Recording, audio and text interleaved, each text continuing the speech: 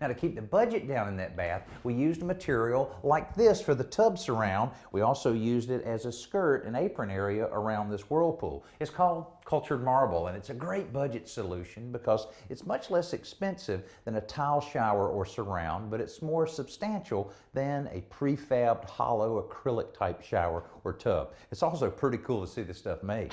Cultured marble, as the name implies, is very different from real marble, but it does contain real marble dust.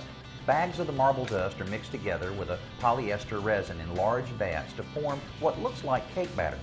When the marble batter is thoroughly mixed, it's poured and scooped into molds to create the desired profiles. These molds are waxed beforehand and sprayed with a gel coat that's similar to the process used on fiberglass boat hulls. The wax will help the pieces release from the molds later, and the gel coat will create a slick, hard surface on the outside of the material.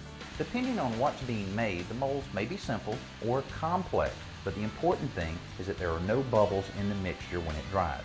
This would ruin the illusion of a smooth marble-like finish, so the molds are vibrated on special tables to ensure that all of the air in the batter is released. In some cases, a secondary mold is added to contain large recesses like sinks. When the resin cures and the marble is stable, it's removed from the forms. Any rough edges left around the pieces from the forms are ground off from the back side. The front, or the finished surface of the marble, is buffed and polished to create a beautiful shine and a surface that will resist the wear and tear of a bathroom.